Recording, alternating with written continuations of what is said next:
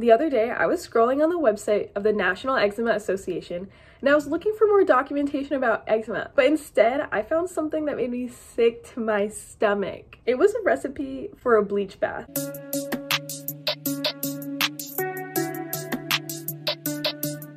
Why would a dermatologist recommend a bleach bath? A common issue with eczema is the secondary infections that you can get by having so many open wounds on your skin. An important part of healing eczema is to keep those cuts clean so that they're not prone to infection. The idea behind the bleach bath is that it would be able to kill off bacteria, therefore helping prevent secondary infections. And according to the instructions, its concentration is no more than a chlorinated pool. So here's my issue with it. I used to have severe eczema all over my face, neck, back, arms, and chest. In 2016, I put together a project for my local high school to see if I could change something about my lifestyle to benefit my health. After 9 months of documentation and many prayers, my eczema completely vanished as a result of going gluten-free and limiting harmful chemicals on my skin. One of the main lifestyle changes I made was not washing my bed sheets, towels, or clothing in bleach. During spring break in high school, I took a shower in the guest room of our house and used a white towel that was found there.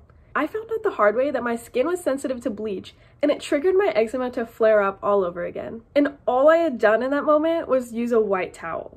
I cannot imagine what would have happened to my skin if I took this advice and soaked my whole body in bleach. You might be saying that it's fine because it's the same concentration as a chlorinated pool, but I have an issue with those too. They always dry out my skin and cause my eczema to flare. I'm not going to tell you about a problem without giving you a solution.